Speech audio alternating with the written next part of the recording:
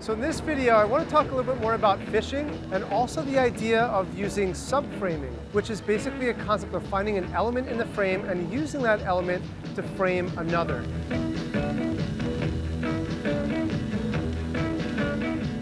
So behind me, I have this beautiful antique shop. There's so many found objects to work with, but there's one thing that really caught my eye when I was looking at this. There's a really cool mirror. It's just in a really cool spot. This is the scene that I have in front of me here, and that's that mirror all the way in the distance. So I'm gonna switch over to my 2X. Now the mirror is becoming more prominent, and then I'm gonna switch over to my 3X. And it's in this position with my 3X view, with my telephoto, that I'm making that mirror more prominent, and you're already starting to see the potential, aren't you? And I just wait for someone to enter the frame and take the photo, just like that. And we get a really cool shot because we get a complex image. We get a foreground element that's reflecting both ways.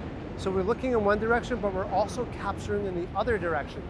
Now, I like this frame. You'll notice I don't put this in the middle. I want to keep this off center just a little bit to give me a little bit more energy in the final photo. And here's one other thing I'm starting to notice. I don't think the color actually helps here. So what I want to do is swipe up on the word photo, drag to the left, click on that filter, and turn this into a black and white image.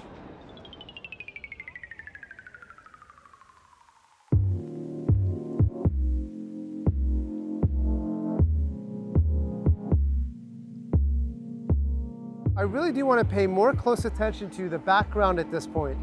If I move to the left here, for me, it's not necessarily as interesting a background as if I move to the right, because I get more layers in the shot when I do.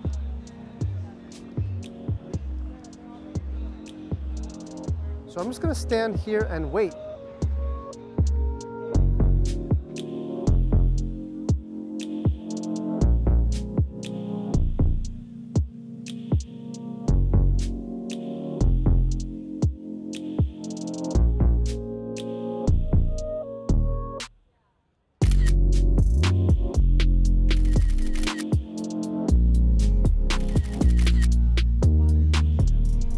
So I think we got some really interesting photos here, especially that last one. I absolutely love that one. But I want to try something a little bit different too. I want to get on the other side of this and maybe shoot with a more wide angle. And if I get closer with a wider angle, what's going to happen is I'm going to be able to fill a little bit more of the frame with that mirror and give me a larger or slightly larger field of view that I can use to get more of the subject and also give a little bit more context as to where I am in the process. So let's give it a shot.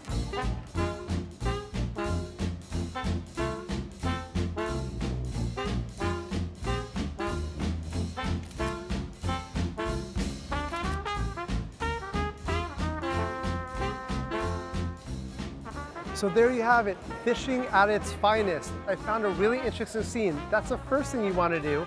Now the use of reflective surfaces here in a found object works so well because you have 2 dimensions. And it gives me a very non-aggressive approach to working and finding people in my frame, and also using that mirror as a subframe, which is an added bonus. Perfect position, perfect composition, and with a little bit of patience, perfect timing as well. This video was a free preview of the Urban iPhone Photography online course. In this course, you'll discover everything you need to know to take stunning iPhone photos in a city environment.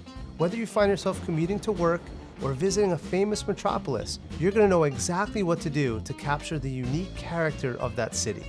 I'll show you how to photograph stunning skylines, unique architecture, busy streets, and of course, the people who make up the soul of the city.